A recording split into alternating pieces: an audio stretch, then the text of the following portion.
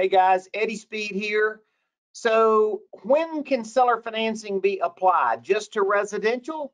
No. Seller financing can be applied to a commercial property as well. I've done seller financing on all kind of crazy terms on land, commercial, warehouse properties, even multifamily, all kind of different things as a way to essentially soften up the price by very favorable terms. I hope you'll really like this case study. This case study shows where you can adjust the terms and drastically adjust the profitability, drastically. So this is a case study about applying seller financing on a commercial property. And it could be on any kind of collateral. It could be on a house, it could be on a commercial, but this one happens to be on a commercial property. I hope this is helpful to you. See you later. All right, Joe, tell us a story.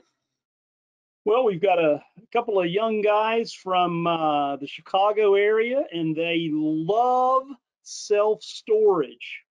So this came to us, gosh, about 3 weeks ago, maybe 4 weeks ago. Yeah. And these guys were working through this transaction with the seller. And again, just kind of like Kevin Moan, right, Eddie? I mean, they were a little bit off. And so, these guys are in CG with me, right. And they had just come to a class that Joe and I did out in San Francisco. The last live class we did, by the way. Yes, that's right. They had just done a class with us in San Francisco, and sharp guys, and there's kind of a group of these guys, so they're not all young guys. They've got a couple of them there older than me. Yep, that's true. There's a couple of our age, right? Older guys, yeah, my age, kind of old, right? Right. So anyway, so we reach out. He reaches out to us, and he said, "Look, here's my deal. Let me get this thing to working right here.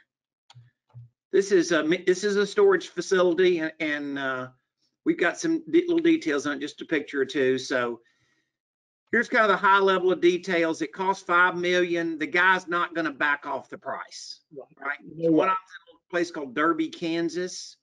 I don't know where that is, but somewhere. And another one's in Andover, Kansas. So, so you see the unit count and that kind of thing. So what we're trying to really say here to you guys is this: yes, this will work on resi. It'll work on land. It will work on commercial. It will work on any property you can imagine, right? So particularly, I think, Joe, that coming out of the backside of this thing, I think commercial real estate is going to have some, let's just say, some hair on it. It's going to have some hair on it, and there is certainly going to be some opportunities that if you structure it right, where you can really make some money.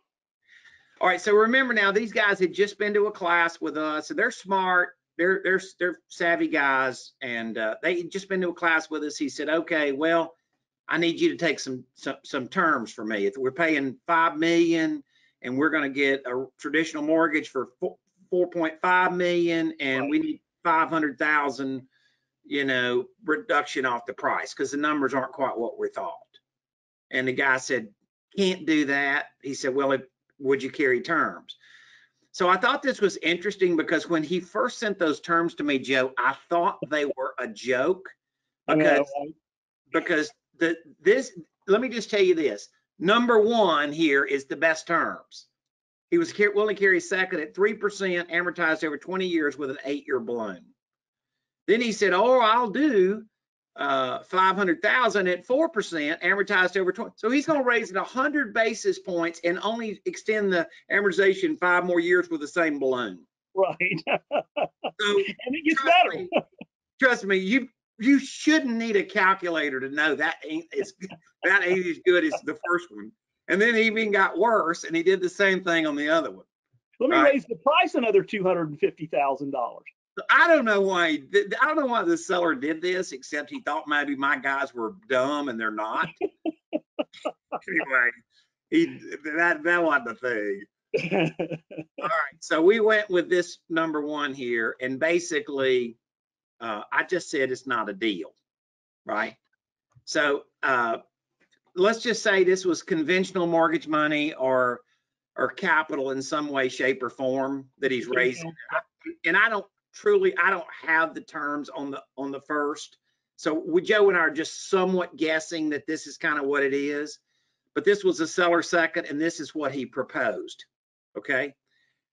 And by the way, let me just tell you something. We'll make these slides available to you guys, and I am taping this because we're kind of taking up the level of complexity, and we're going to get to some, we're going to start twisting some numbers around here in a little bit. So I don't want you to get overly perplexed.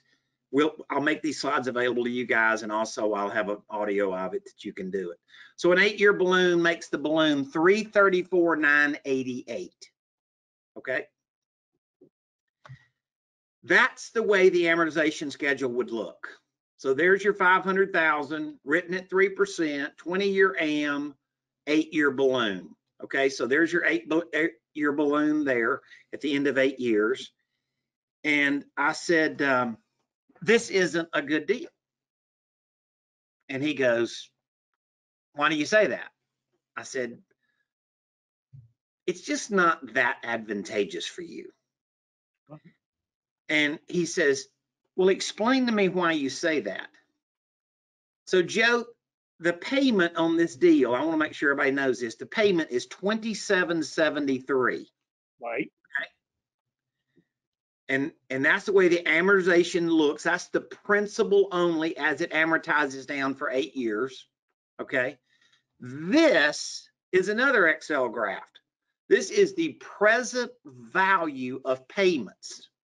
So when you move your finger here down the line, you can see at the end of 8 years, Joe, that $2,700 payment at 9% yield is still worth about $1,350.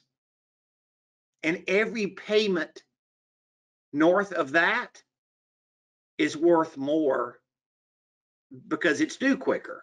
That's so correct. So in the note buying business, we buy future payments at a discount. That's right. Right? So this is a true mathematical analysis of how to look at a note.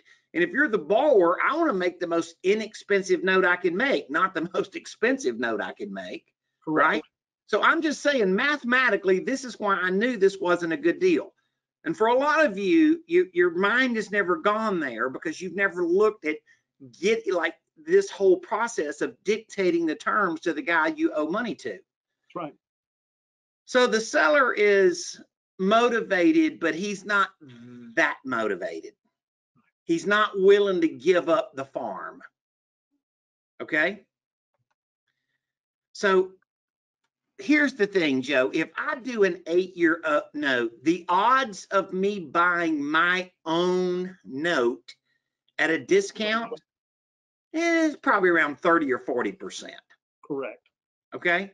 So I'm going to write all this stuff in the note, like first right of refusal, and they can't go even sell the note to somebody else until that guy has written an unconditional obligation to buy the note and have proof of funds, and then I got 120 days to match his offer. Okay. So I want, if that guy ever wakes up and decides to sell his note at a discount, I want to be the daddy. Right? Correct. But the odds are the guy's getting a note and it's getting paid back over 8 years, and he just statistically, from being around the note business a long time, he's just not necessarily going to sell a note at a giant discount. Correct. So I ran a present value calculation, Joe, as if yes, you did. we were creating a note and we were going to buy that note at the closing table. Correct. And that is what the note is worth. So if I bought that note today at a 9% yield, which, by the way, you would never buy a piggyback second behind $4.5 million in superior debt, you would never buy it at a single-digit yield. So trust me, I used the most ridiculous low yield number that I could pick. Right. Okay. So this is this is a 9% yield. If you picked a higher yield, the comparison in a moment would be even more dramatic. Okay. So Eddie, this is, so what he did with this is this is it hit with his terms. It's 500,000 amortized over 20 years. But at the end of, and everybody knows what a balloon is, but just to make sure, but at the end of 8 years, they've got to pay off that balance, which was $352,000. Let me make sure we got it. Yeah. That's what the payment here, if you can see my cursor, the payment here is $2,750 a month for 96 months. And the end of 96 months, there's still a balloon of 334,000. Okay. So I just ran a present value of those payments. Here's the payment, here's the balloon. And I said, if I bought that at not a 3% yield, but I bought it at a 9% yield, which is below market for that kind of a note, then I would pay for that note $352,000, right? Now, he came to us and he says, here's the guy's proposal, 1, 2, or 3. And Joe and I kind of laughed and said, how about none of the above? And seriously. And he goes, okay, well, what would you do? And I said, well, what about the collateral? Is he willing to release part of the collateral? So the guy did the second and took this piece off. Right. So it's not part of the collateral. Right. Okay. So then we said, reject all the above and tell him that the term with the 8-year balloon is really a problem. I said, because how are you going to raise the money and pay this thing off in 8 years? You're going to have to do it. You're either going to have to do a capital call with your investors, or you're going to be forced to go refi and try to hope there's enough juice in this thing to refi and get enough money to pay off this balloon. I said, so I see the balloon as being a bomb. Right. Balloon's a bomb. Balloons are bombs, Right. except when you're collecting them. Right. So he said, okay. And I said, but I don't know how to get the guy to agree to carry a longer term. I said, what if you agreed on the backside of this deal to pay him twice the interest he's asking for? What? Yeah. He said, what? I said, twice the interest he's asking for. So here is what we proposed. You do 2%. These are on 20-year AMs, and we shorten the AM out every time, okay? The 20-year AM, 2%, 7 years, then you owe $347 at the end of 7 years. Take that amount of money and you kick the rate up to 4, right? Then the payment goes to $2,858. Right. Then you do that for 6 years. At the end of 6 years, you owe $209. Then $209, you kick the rate up to twice the rate he asked for. Right. $3,054 a month for the remaining 7 years, and amortizes down to 0. Okay. Now, without some understanding of present value of future dollars, and without the understanding that the longer the term, the more likely they are to sell a loan at a discount, most people might miss this. Correct. But I've spent my life learning this, and that's what I want to make sure that you guys get, because my 20-minute conclusion took me about 30 years to learn. Yeah.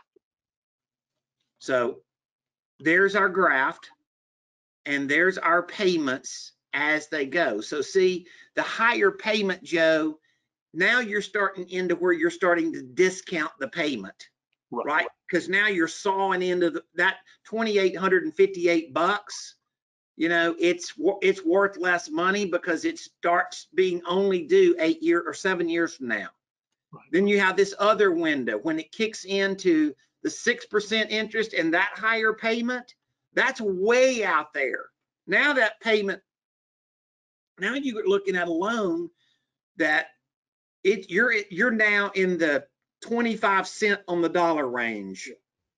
So of course I can pay my higher payment if I push it out further as to when I owe it. And remember that the payment at 3% for 20 years was $27.73. So the first 7 years, the first 84 months, you're less. You're a little more for the second 6 years, and then you're a little bit more for the other, right? But you're paying it off at, well, $700 a month. That $3,000 payment's worth $700, which is, like Eddie said, it's about 22-23%. So here's a pattern that we've noticed. The guys that we help and do this business bring deals to us, and the pattern is pretty overwhelming that my seller, Eddie and Joe, my seller will do this, but they want it all to be paid off in 8 years to 10 years. And that number, Joe, happens about 93% of the time, right? Yes. So when we first started seeing this, we said, look, a 0 interest rate 8-year note is not a great deal. I know this because I have an Excel formula that shows me what it's worth. It's just not that good of a haircut. I would rather pay 3% interest for 25 years than 0% for 8 years. Mathematically, that's to my advantage. Yes. But more importantly, the odds of me buying my own note at a discount go up exponentially. Yes. Okay. So this is the same calculation on these terms. So while it appears that we are paying a lot more interest, or our student is, the note is worth $50,000 less.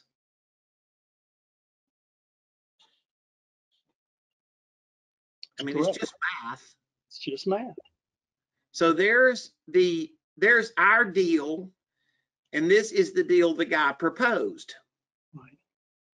Excuse me, Joe. 40. I don't want to overstate anything here. Right. It's only 46,000. Oh, okay. It's a 9% yield. And if you know how yield and discounting works, the higher the yield, the greater the discount, the longer the term, the greater the discount. Correct. So using a 9% yield was a very modest analysis to do this with. It Very really modest. And again, just understand that the reason that you can pay $352 is because you know it's going to be paid back. It's worth that is because you know that it's going to be paid back in 8 years. On the second piece there, it's less simply because you're going the 240 months. Yeah. Which brings us to the really cool thing. All right. So you understand that we can be a math nerd and run financial modeling and cash flows and present values and do all that kind of stuff all day. And then there's reality. The reality is the odds of buying your own note at a discount. Remember, this is about 40%, and I say this is about 99%. Correct. I didn't want to say 100 because I can't always guarantee that'll happen, yeah, but I can say that you'll scare the hell out of 100. Right. So definitely understand that we have learned that the step rate is something that lenders, that the seller financer, the guy that's willing to carry the paper for you, this is the most amazing little trick we've ever figured out. Right. Right? They say 3, we say 1 to 4 or 2 to 4 or whatever. Well, remember, when you're paying the early part of that loan, you're amortizing the loan, that even though your payment is lower, it's chopping off the principal that you will owe. And so even when you get to the higher interest, you're paying a higher rate, but on a good bit less principal. Right. And we know, like we're demonstrating here, is that there's about a 99% chance that it'll never make it to even from the 2 to the 4%, right? Because Yeah. it's going to pay. They're going to want to sell it and be done with it. Yeah. So this is the deal that we just have helped put together. Okay. Let's talk about the terms other than the math, right? First right of refusal to buy the note. I'm telling you, if you don't put that in your notes, well, I bought 40,000 seller finance notes. You know, the only reason that I could say that with being a statement, Joe, is the guy that was borrowing the money did not put a first right of refusal in there to buy the note the way I would do it. Because otherwise I'd never have a chance to buy that note. Well, and again, you don't know what you don't know. Got a great question from Brandon, by the way, and I want to throw it in there so we can kind of talk it through just a second. Okay. Brandon says, is your talk off, here's what I can do, or the deal won't work for me, or how do you word it more eloquently? And by the way, he sent us a picture of his Brooks, his baby there, his baby boy, at the computer with him getting an early start. He's beautiful, by the way, Brandon. So Brandon, and I happen to know that Brandon is, like personally coached with Chris Voss, and he's excellent at the talk off, right?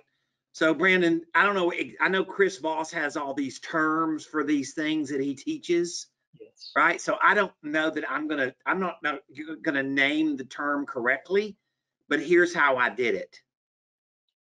I can't make that. This is how I told Fernando, the guy that we just did this scenario to, or Kevin Moen, or whoever it is, right?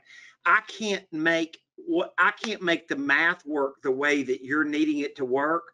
But if you'll get it the way I need it to work, I'm willing to pay you on the backside of this loan, a lot more interest than what you're even asking for. And so my takeaway with them is, I need this to work, and I want it to work for you. And the reason I'm going to show you that I want it to work for you is I'm willing to pay you more interest. And I just will tell you, there's such a pattern to it, you just can't believe it. Right. Yep. To this degree, Brandon, when students will go and do the step rate,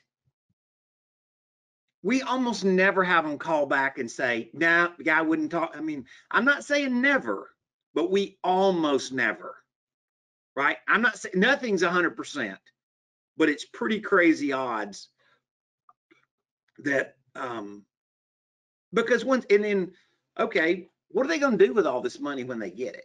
Right. Right? That's it. Well, how would they deploy the money? And what happens tax-wise? True. You see, the way they're doing this, they can take installment sale on it. Right. So they're not triggering a bunch of income every year, which isn't triggering a big tax liability every year. It's just like the Kevin Moen deal, or, that's one of the biggest things for that, right? I mean, when you look at it, they've paid that property off many, many years ago. They've owned it since the 80s. If they did it the way that should have been done, they would have depreciated the value of that property down to zero. So there's that old IRS term called recapturing the depreciation. All right.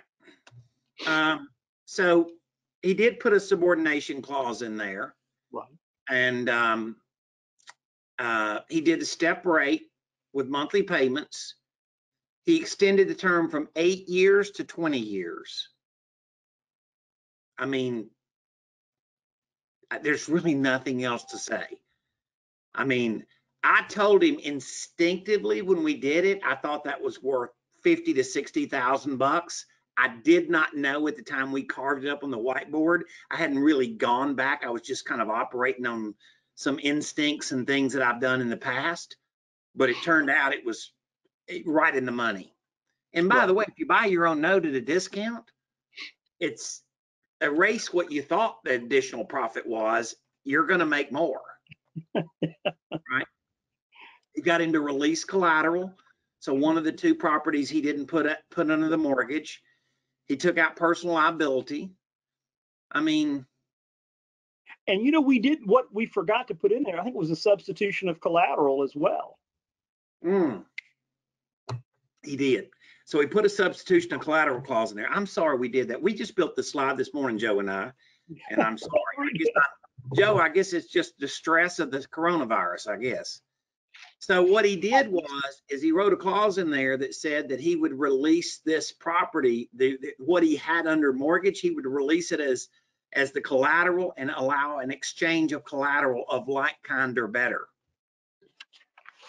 And the reason obviously you want to do that is, first of all, if you have below market financing, you want to keep the financing in place, but also what does it do to the chances you're going to buy your own note at a discount? So that's really, really a big deal. So this is obviously just a small glimpse of what's possible. Different paths to choose from. Now, these paths can be limitless in the options that they can give you if they're part of how you structure deals or how you know that you can structure deals. Imagine if you had this tool in your toolbox. Well, if you had this tool in your toolbox and you regularly knew how to use it and you could lay it in whenever it would fit, what would that do for you? This is what we love being able to teach people how to do, is to show them this creative finance process, something that clearly we've been developing for a long time, and open up your mind as to what's possible. And then, of course, something very important, which is, how would this apply to you? However we can help you next, we would love to know how to do that. And just reach out to us, but just let us know what we could do to help you start applying these strategies to your business. See you later. Bye-bye.